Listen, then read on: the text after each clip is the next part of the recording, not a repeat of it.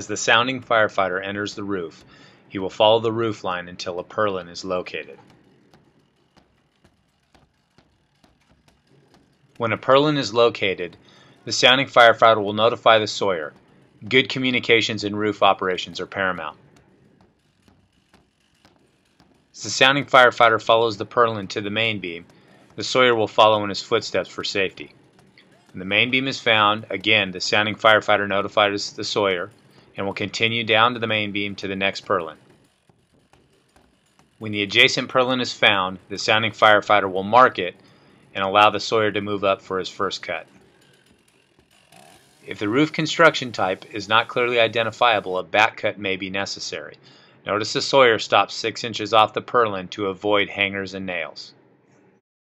It is also important to note the direction that back cuts are made. They are made in the direction of the blade, not off of the back of the blade. Sawyer will then turn his saw and continue his head cut.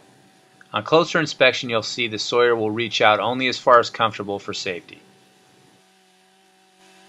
From an expanded view, you can see the sounding firefighter keeping his place on the main beam, watching the egress and smoke conditions on the roof while the sawyer makes his cuts. The first downward cut will be made, the sawyer will switch hands and continue the bottom cut all the way to the adjacent purlin, again maintaining at least 6 inches from the building construction to watch for hangers and nails. When the bottom cut is finished, the final downward cut will be made, making sure to roll the rafter.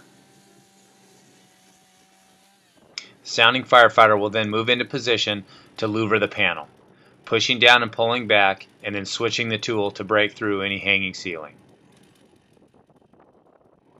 Once the firefighters verify good smoke production, they will exit the roof following the same purlin they came in on. The sounding firefighter will continue to sound for safety while the sawyer follows in his footsteps.